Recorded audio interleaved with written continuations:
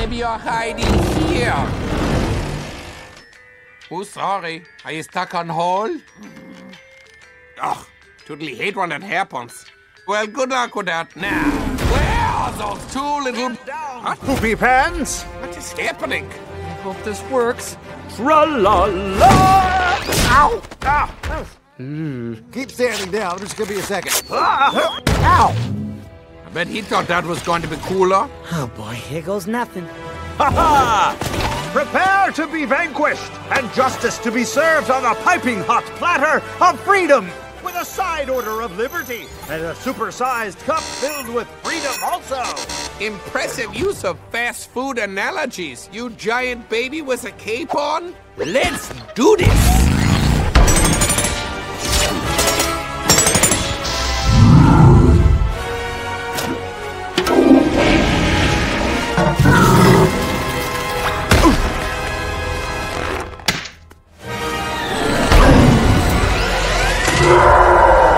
Freeze!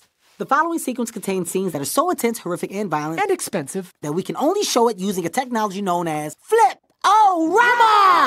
Take it away, Harold. Okay, first, Professor Poopy Pants gave Captain Underpants the boot. Foot, ow! Then he made an underpants sandwich. Punch.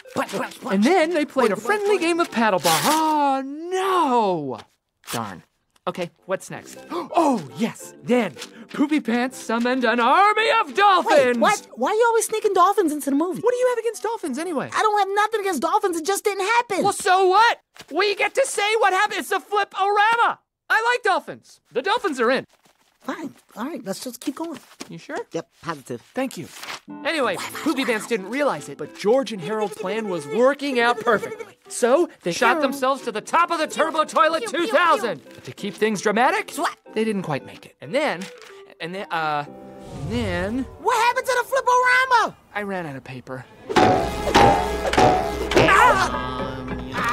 Hey, Melvin, take that thing off your head. We gotta stop Poopy Pants. Huh? Professor Poopy Pants, George and Harold are trying to stop you! You are just so annoying. So, you two little numbskulls thought you could distract me with this idiotic naked man, am I right? Not naked! Any final words before this whole revenge thing goes down? Wait. Listen, we apologize for making fun of your name. I mean, that was just wrong. Yeah, we're sorry. The truth is, Professor P, you have probably, like, the greatest name we've ever heard. I mean, George, imagine if we had names like that. Oh, that would be so cool. Okay, wait, let's do it. Let's try it. I would be Fluffy Toilet Nose.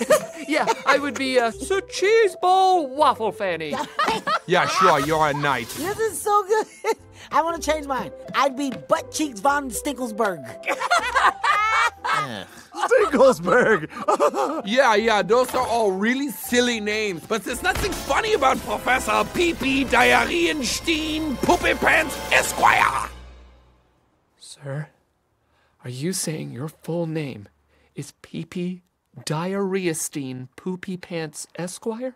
Uh-huh. Stop it! Stop laughing! Oh, come on! Listen, your problem isn't that people laugh at you. Your problem is that you can't laugh at yourself. Oh, really, Oprah? Is that my problem? Well, your problem is this. No!